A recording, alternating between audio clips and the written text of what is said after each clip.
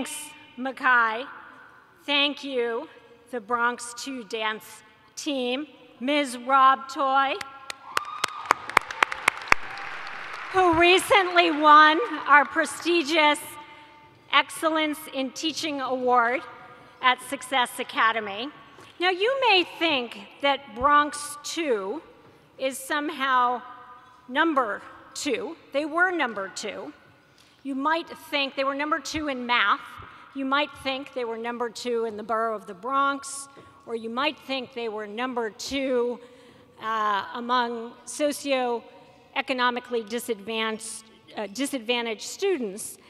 No, they were number 2 in the state of New York in math.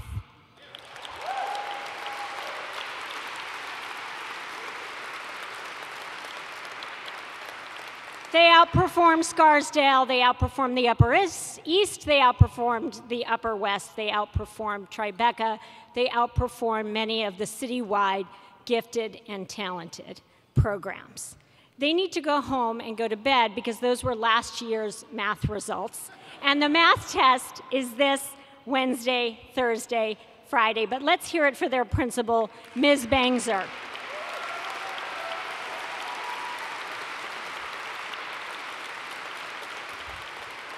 So we started this August 20th, 2006. We had 155 students, 13 teachers, 7 classrooms.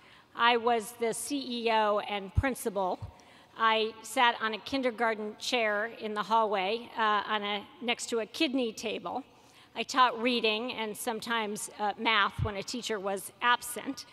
And we are now close to 10,000 students in 4 out of 5 boroughs, 32 schools, including the opening of our first high school this summer.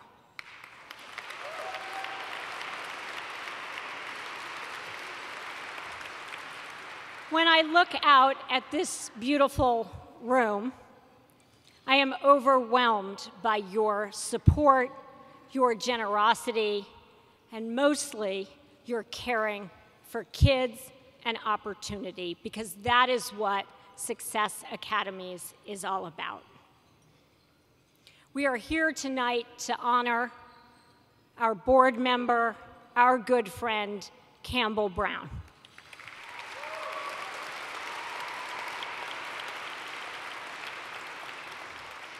Campbell has an illustrious journalism career, but we are here to honor her for her work in public education, her work around the Transparency Project, her work around telling the truth about public education. That's what, to me, Campbell does every day. She tells us the truth about public education in the city, in the state, in America. She's also on my speed dial because I also try and tell the truth about public education, and you need friends and sharp strategic thinking, and Campbell Brown has that in spades. So we are so thrilled to honor you, Campbell, tonight for your incredible contribution to kids.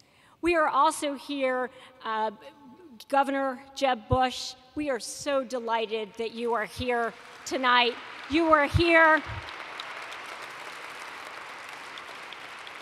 at our very first gala last year, and we are so glad that you are back as our keynote speaker. You've done so much good for the children of Florida. You have done so much good around the country championing ed reform. We appreciate all you have done for this country. Our dinner chair, Daniel Loeb, and his wife, Margaret, have done so much for children in the city of New York.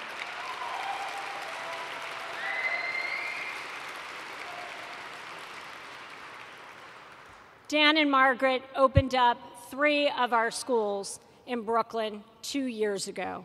It was a huge commitment, both of time and resources. Those 3 schools are flourishing now.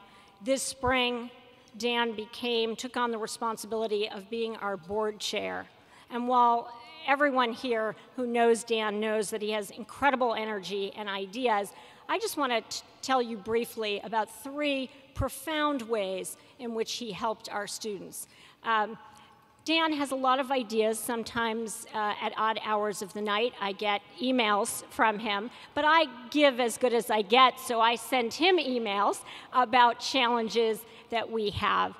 In middle school, our students read the New York Times. My theory was that kids need an addiction, a good addiction. Don't worry for those of you who love the Journal. They read the Journal a little later on. It's very difficult for 5th graders to read the Journal. And I was telling Dan about our passion for current events and for reporting. The kids also do a newspaper. So the next thing I knew, Carl Bernstein was coming to Harlem Central, talking about investigative journalism. Then I was talking to Dan about our love of chess. We start chess in kindergarten. We believe that chess is as important as an academic subject. We compete. In fact, our kids just came back from Atlanta. 6 teams are going to Dallas. Last year, we took home 2nd, 4th, 5th, and 6th place. You can clap for that. So Dan brought who else other than Gary Kasparov to come meet our kids. I was talking to Dan about my desire for kids in Harlem to be exposed to financial literacy and entrepreneurship, so he found me the curriculum and then brought all of our kids to the New York Stock Exchange. This is the kind of person Daniel Loeb is, incredibly engaged in ensuring that kids have opportunities, are exposed to big ideas. Dan and Margaret, thank you so, so much for your support of kids in New York City. We, of course, would not be where we are without an incredible volunteer leadership. First, I want to thank Joel Greenblatt and John Petrie, who founded Success Academies.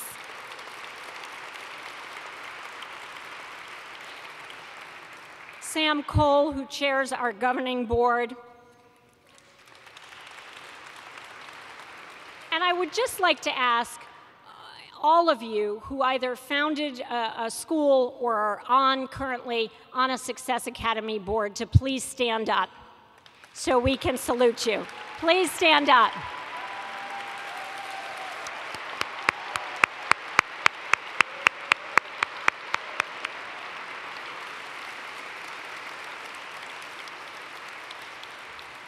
These men and women had the courage and generosity to start a school, and we would not be at 32 schools serving 10,000 children without them.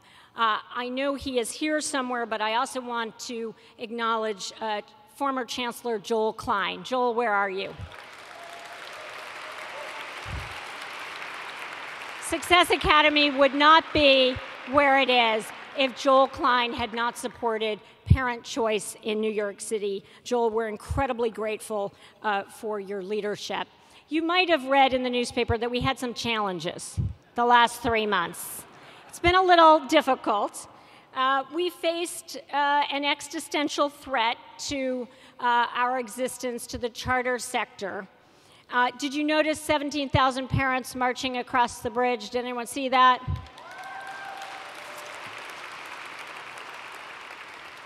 Then 11,000 parents went up to Albany. We worked with our colleagues in the charter sector, and parents mobilized. But often, when parents mobilize, nobody hears them. Governor Andrew Cuomo heard our parents.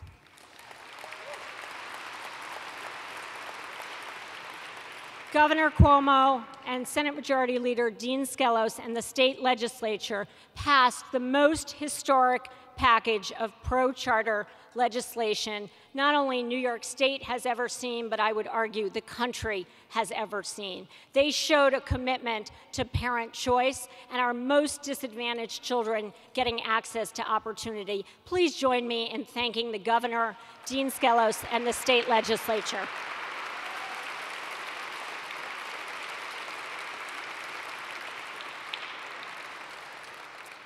There were also 3 schools you may have read about in Saturday's Times that were homeless, made homeless, and we were very, very concerned that the 194 children, Andy Malone, please stand up.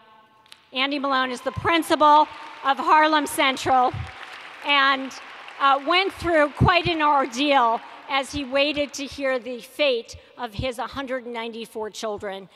The 3 schools, Jamaica, City Hall, and Harlem Central, as of Saturday, have been saved. And we thank again the governor and the mayor.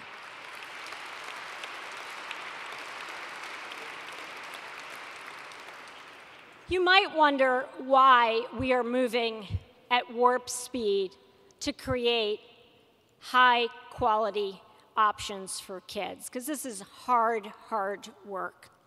And I just want to make sure that everybody understands the crisis that this city and state and country face. It really is an educational disaster of monumental proportion.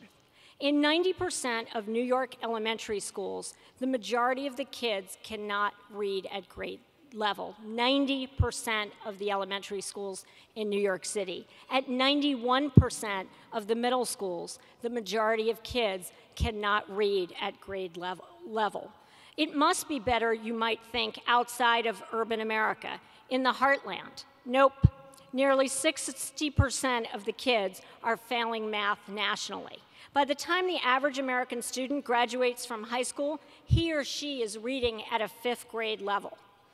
Maybe internationally things are better. Nope. Even among the top percentage, the highest performing kids, we are outdone by our international competitors. In the United States, 9% of kids are top performers. In Korea, it's 31%. We are driven every day by these stats. We believe that there is a cure for this ill, and Success Academies has some of those answers. Our kids are not only in the top 1% in the state of New York in math, top 7% in ELA, but in science, 99% of our kids scored the top score of 4. I really feel sorry for that one child who did not score a 4, but she wasn't feeling well that day. In our math Olympiad, we have math teams, and about 40% of our kids in middle school compete on our math teams. 2 of our 4th graders got perfect scores, making them among only 3% internationally to score so well. We know the cure. The question is, do we have the will to solve this problem? Your presence here tonight indicates that you have the will. So we ask you to be ambassadors for children all over the city, all over the state, all over this country. Our secret sauce is really joy and rigor, investing in teacher and leader training, and parental involvement. We involve our parents in the academic success of their children. There's one other ingredient that I would be remiss if I did not mention. It's not a technical program. It's called love. We love our kids beyond belief. We love them every single day, every hour of every day. And love can actually solve a number of problems. So with that, I want to let you know that with Campbell's help, we were able to make this video to illustrate the school design and the love we bring to our work.